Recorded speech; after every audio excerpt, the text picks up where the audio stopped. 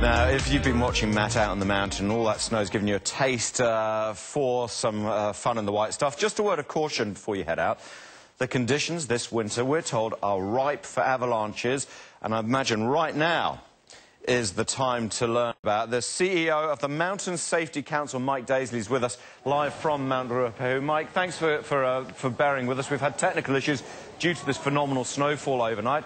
But tell us about why the conditions right now are so dangerous come avalanche time.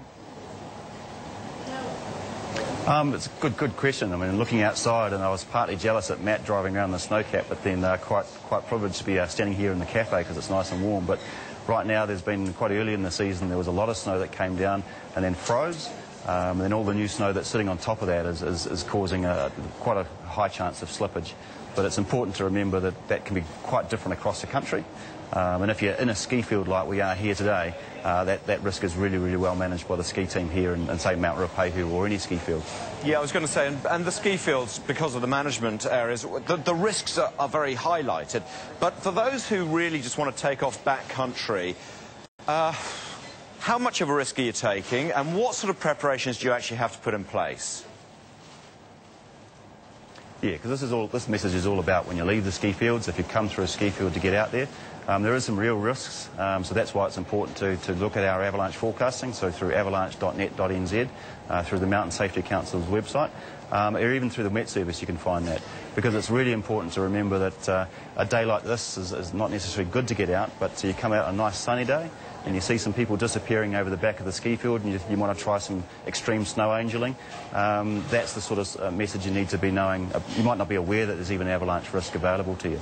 And even then, when you look at the forecast, they often differ, let's say, from Met Service, maybe very different from what you actually find when you get up the mountain.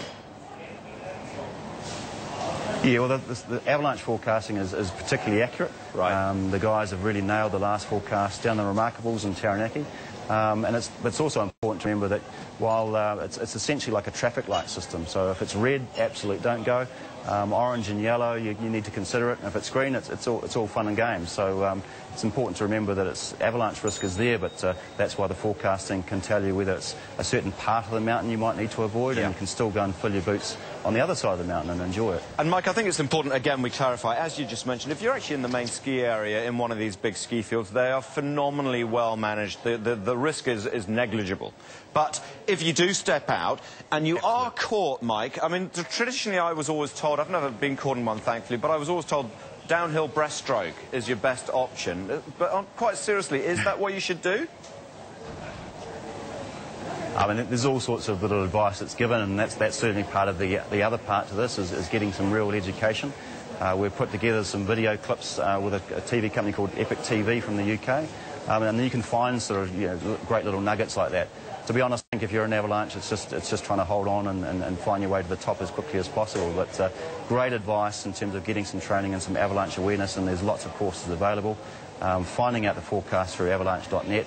And also remembering that right now, so here in Ruapehu, it's very cautious, it's orange, but down Mount Hutt, it's green. So it's not the same all over the country.